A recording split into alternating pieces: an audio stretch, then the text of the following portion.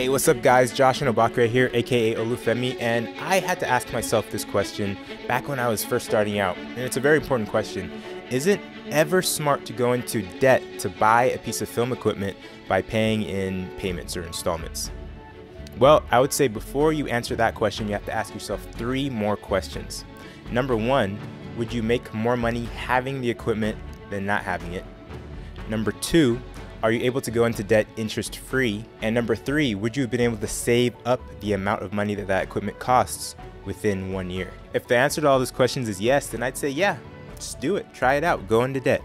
Make that entrepreneurial decision. It's probably a piece of equipment that you already needed and that you would have bought anyway after you had waited that year to save up the amount that it cost. So let's say the piece of equipment that you want to buy is a $3,000 Sony a7S Mark II. Well, paying in installments by going into debt still allows you to save up that same amount of money that you're going to save up anyway over the course of the year, but you get the equipment at the beginning of the year as opposed to the end of the year. I would call this strategic debt because let's think about it. Over the course of the year, let's say you would have been able to have made $80,000 as a direct result of having that camera. Well, having the camera at the beginning of the year allows you to make that $80,000.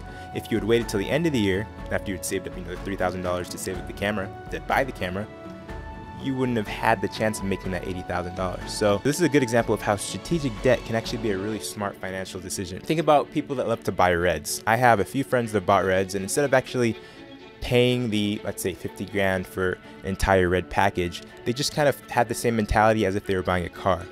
I want this car now because I'm able to get to my job. It's able to make me money. So they got their Red at the beginning and they pay about $500 a month. It probably depends on their credit score and everything, and they're able to make money as they save up for the camera.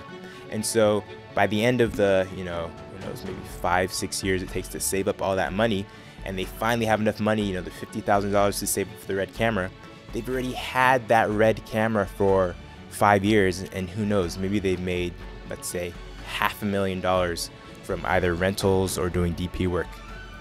It's incredible. So just think about it.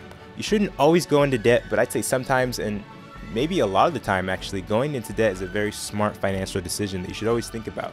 Just make sure, again, that you can actually make the payments and that you're not going into more debt than you need to be in. Thanks for watching, guys, and give me your opinion below. Alright guys, so in the last video I asked you guys to prank my boy Kavika, the VFX artist and one of my best bros that taught me probably about 80% of what I know in After Effects.